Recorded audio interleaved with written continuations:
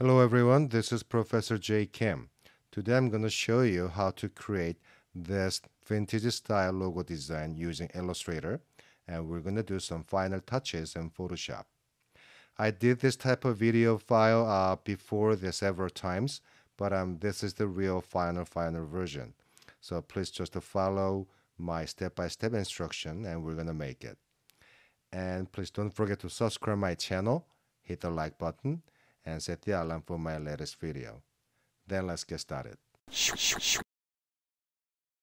Okay, so first, please download this file from the link I provided in my description, colors.ai, with the 4 retro color scheme palette. Okay, and then the font I'm going to use, I downloaded the one file, the typeface from the thefont.com from this site, as you can see, and then under the fancy section, under groovy category, and then find something you liked. Okay, and then back to Illustrator. I'm gonna type my name, my username, Joy Kim, and then type size 100 point. Oh, and then also make sure your ruler unit is 100 point. The point unit, not inches. So Command R, open the ruler, hold on the Control key, click on the top ruler, and make sure you're using points. No picas, inches, no pixels, just the points. Okay, I'm gonna hide my ruler. Okay, so once you type your name, go to Type menu, create outlines as a graphic. As you can see, there are some of the overlapping areas. So I'm gonna open the Pathfinder and unite it as one shape. And then next thing is, still there your text is selected. In your toolbox, keep pressing your scale tool. You're gonna see the share tool, share. And double click the share tool from your toolbox directly and enter the angle -15 degree. Just like that. Okay. And then now open Appearance Panel. Appearance Panel is under Window and Appearance Panel here. Okay. Then select your text. Make sure you selected your text. And then on the bottom of the Appearance Panel, see the second one, Add New Fill. Click on that. And then use the eyedropper tool and sample this color. Okay, so the new fill color is added. I'm going to add another one, this bottom one, eyedropper, this time sample this color. Okay, so we have two fill color. The light blue, light kind of a bluish green on top, and then a little darker one on the bottom. Now choose the dark one on the bottom. Then, in your appearance panel, you see the FX button, add new effect button, click on it, go to distort and transform, We're going to move it to the right very slightly, 0.1. And we're going to move down 0.1. And I'm going to have the other 30 copies of that. And OK. See? So it creates some kind of a thickness, or the beveled edges. And then next thing is, make sure you're selecting your text first. Then let's add a new stroke. Okay, this time I'm gonna increase the stroke weight up to 7 or 8, maybe 7 point. And I'm gonna move this stroke layer to the bottom. And then, so this is the black text stroke color by default. We're gonna change it. So this time select this chocolate color. And then in your toolbox, double click your color palette and copy this fill color, the hex code, Command C. Okay. Then now select your text, appearance panel, select your stroke, and double click your stroke color palette and paste that number, Command V. It's a kind of a dark chocolate color. Okay, now you're still text is still selected. Your stroke is selected, and go to FX at New Effect, Distort and Transform, and this time I'm gonna move a little bit more, 0.2 because they has a thickness, 0.2, and let me have 60 copies. See? So it's a kind of a fake 3D text. Okay, so now let me open my layers. So everything's on this layer. So I'm gonna lock this layer for now. And let me add a new layer. And let me move this new layer to the bottom. And now what I'm gonna do is I'm gonna draw one big circle. So let me select this. Choose the ellipse tool. Place the mouse cursor somewhere in the middle. It doesn't have to be perfect. Hold down the Option key first. Keep pressing your mouse button and the Shift key and drag it like that. And use your eyedropper tool and sample this chocolate color. So this is what we have. Okay, so this is still selected. Then now go to Effect menu, Distort and Transform, and Zigzag. I think the size is good. I want to have more teeth. 6, maybe 7 or 8. And say OK. Now go to Object menu, Expand Appearance. See? Now switch your tool to a direct selection tool. This is the white arrow. You will see the little circle in between the valley and the peak. Choose just one of them. Keep pressing and drag it so you can round the corner. You can soften. Okay, looks good. And now select this. I'm going to hide this top layer just for now. Okay. Then this time, choose your ellipse tool. Set the fill color to white and stroke color nothing. Place your mouse cursor somewhere in the middle, and you will see that it shows you where the center point is. And hold down the Option, keep pressing mouse button and the Shift, and drag it. So these two shapes share the same center, just like that. Okay, so it looks good. And let me make top layer visible again. Select this circle. We're going to copy another one. In your toolbox, this time choose your scale tool again. Double click. I'm going to make it small, 95% smaller. And not OK. Copy. Okay. Then choose your eyedropper tool and sample this color. So you have this. Okay, so it looks good. Let me unlock top layer.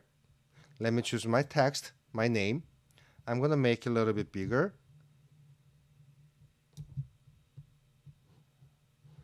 So just to find the proper size and the position you like. I think it looks okay. It looks okay. My name. I may make it a little bit even bigger than that. Slightly bigger. A little bit.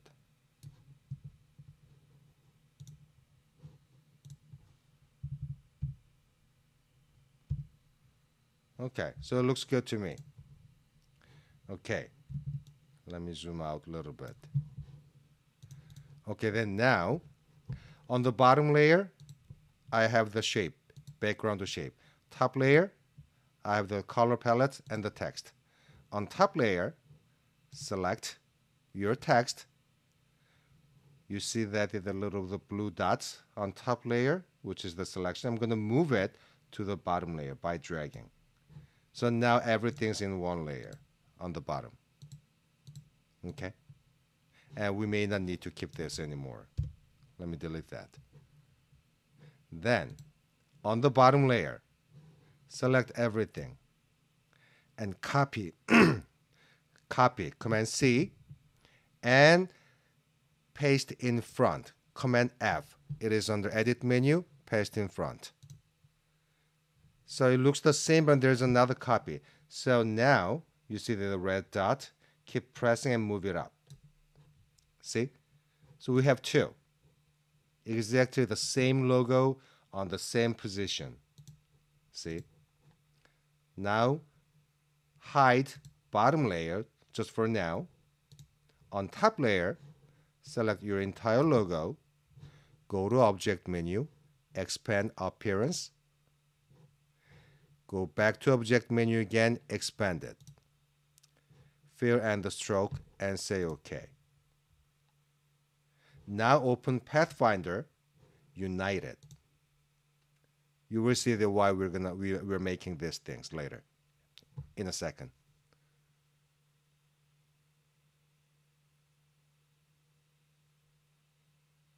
Okay, so I have a shape. So let me check my layer. Top layer, I have this shape, and bottom layer, I have my logo. So it looks good. So just select your bottom layer. I'm going to hide my top layer for now.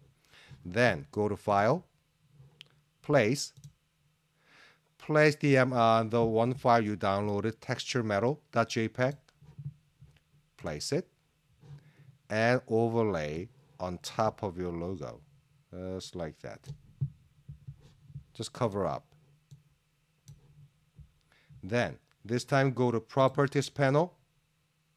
If you do not see this, Properties panel is also under Window menu and Properties. And then choose the image trace. Select black and white logo. See? We only see the scratches, but this is still vector. This is still white areas. So what I'm going to do is Object menu, expand it. Say OK. And then let me zoom in a little bit. And then deselect and choose your direct selection tool. Click on white spot, not on black. White spot, anywhere. See? And then there are a few spots that I may miss. So I'll go to Select menu, Same, Appearance, and it will select all white. And hit the Delete key. So only scratches, and then on this texture left. Yeah, just like this. Okay. So I think it looks good. You can resize it, or you can reposition wherever you want. Maybe like that. If you like this one better. Then, now, open the Layers panel. Make the top layer visible. Select everything together. Then go to Object menu, Clipping Mask, and make it. Yes. See? So my retro and the vintage style logo is completed. Just like that. I like it. Now let me export this to Photoshop so I can give some kind of a fake 3D looking. So what I'm going to do is, let me select the whole thing, copy, Command C, and back to Photoshop. So I'm going to open this meta texture image in Photoshop, the one you downloaded. I'm going to crop this into a certain size. Let me choose my crop tool. Please choose the not ratio. Choose the width, height, and resolution. The second option. I'm going to crop it into 1000 pixel by 1000 pixels. 1000 pixels. And 72 dpi. And return. Crop it. So that's the size. Let me zoom in a little bit. And then, remember, I copied that logo from Illustrator, and let me just paste it. Command V as pixels. Okay. And I'm going to make it a little bit bigger.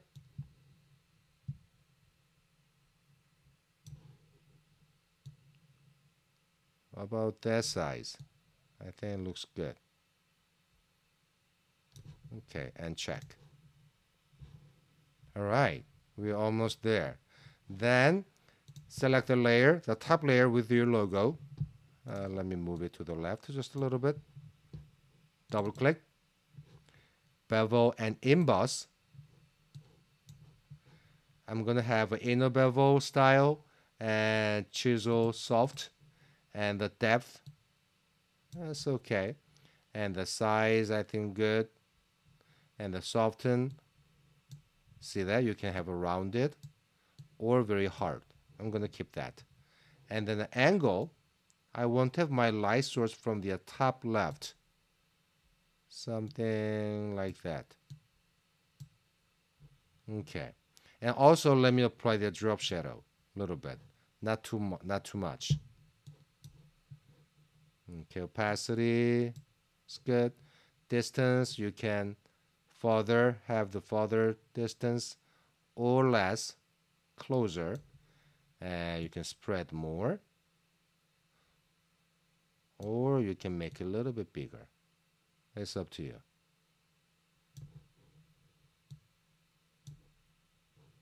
Okay.